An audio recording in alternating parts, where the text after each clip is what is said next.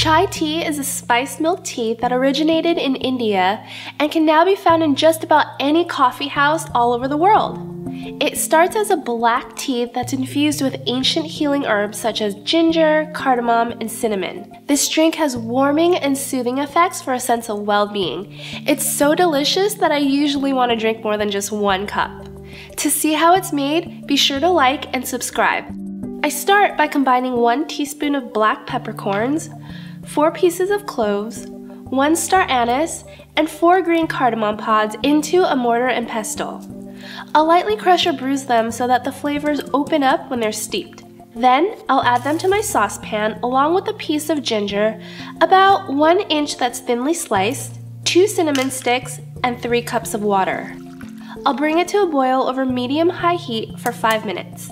The longer you let the spices boil, the stronger the flavor. If you like a bolder flavor, let it sit for 10 minutes. I'm reducing the heat to medium-low, and then I'll add in 3 black tea bags. I'll let them steep for another 5 minutes, and then I'll take them out.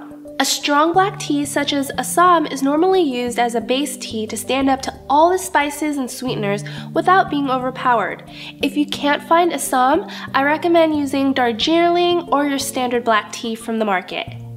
Finally, I'll add in 1 cup of whole milk, 1 tablespoon of honey, and 1 teaspoon of vanilla extract into the steeped tea. The whole milk and vanilla extract makes this drink super creamy while rounding out the flavors and giving it a subtle hint of sweetness. I'll give the chai a gentle stir and then I'll strain it into a cup. Surprisingly smoky, but soothing. I love the black peppercorns because it really brings out the spice in this too. I can taste the spice. So good. Have you ever tried a chai tea latte before?